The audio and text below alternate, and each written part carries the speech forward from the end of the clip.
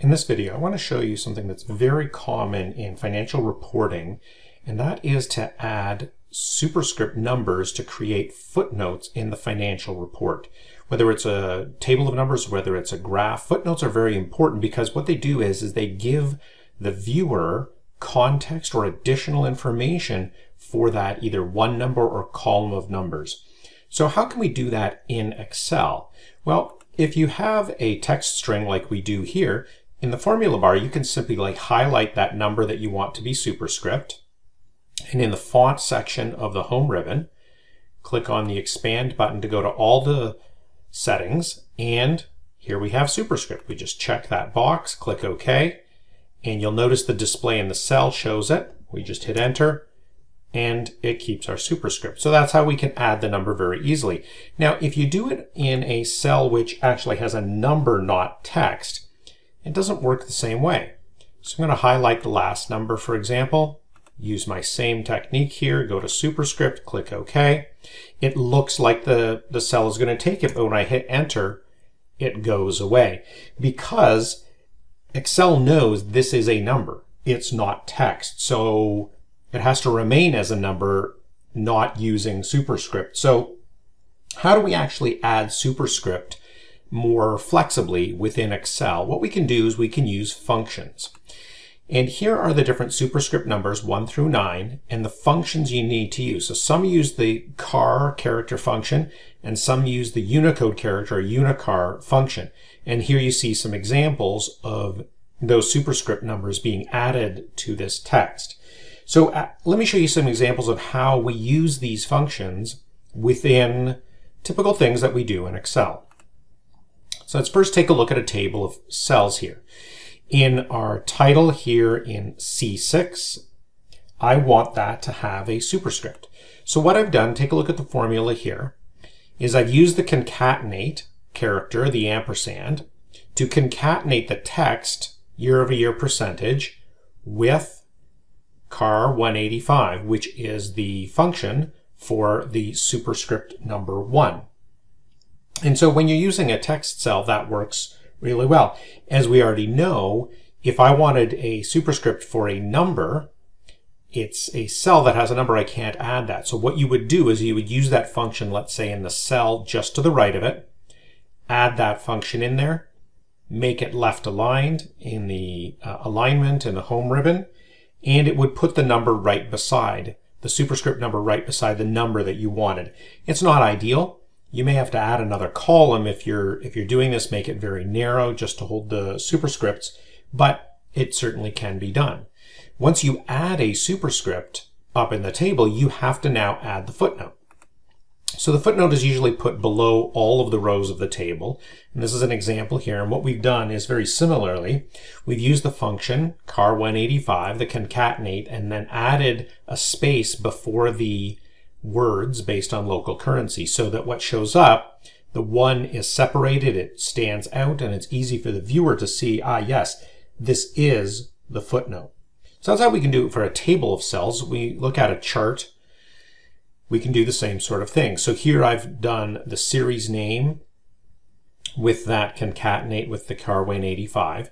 And what Excel does often is if you only have one data series and you have a series name, it uses that default as the chart title. Now, if you've typed the chart title in, you've actually typed the letters in, you can use the same technique I showed you at the start to highlight one of those letters, use the additional font settings to take it and turn it to be a superscript. The other thing you can do is you can, and we're going to see this in a second, is use a formula as the title. And the example here I want to show you is where we've actually added the footnote into the chart. So the footnote in the chart is done, and you see my cursor is over it, horizontal axis title. So this is the horizontal axis title. In the chart skittle, you can see I've added the horizontal axis title. Now, normally it sits in the middle right below our axis labels here. But what I've done is two things. First of all, I clicked on it, and then in the formula bar, I said equals, and then I clicked on this cell right here, B26, and that's why you see it says B26 in the formula bar.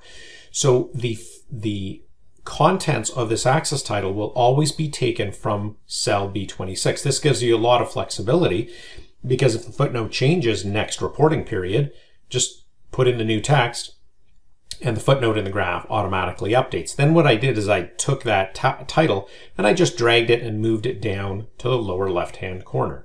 Now it doesn't look so much like a title for the axis labels. It looks like truly a footnote. So when you want to do it in chart title, that's one of the ways to do it. A couple of tips there to make it more flexible. Now, what if we wanted to do it in a data label? So it's not that all of the values are needing the footnote. So we don't need it in the title. It's just the one value here for Europe.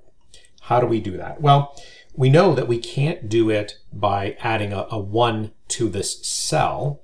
So what we have to do is we have to use a feature that was introduced in Excel 2013. It allows us to add data labels from a different set of cells.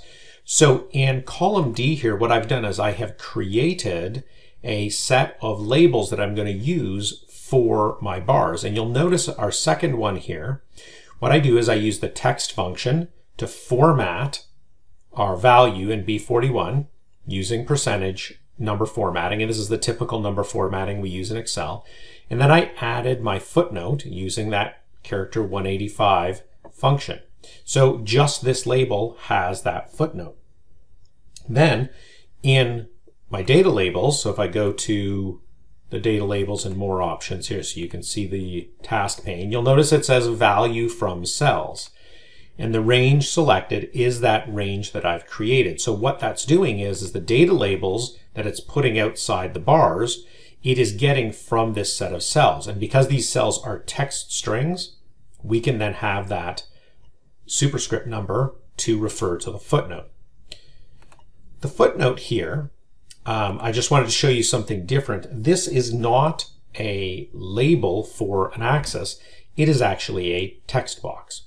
And just like I did for the previous example where I had the horizontal axis label pointing to a particular cell, you'll notice here again what I did for this text box is I pointed it to the cell that contains B46, that contains the text, the function, and then the text. The thing with the text box is, using it, I find the text box is less flexible. When you resize the chart, you'll notice it does not actually move. It does not move the text box up so you can see all the text. That's one of the disadvantages of a text box, but I did want to show it to you in case you wanted to choose to use that particular option.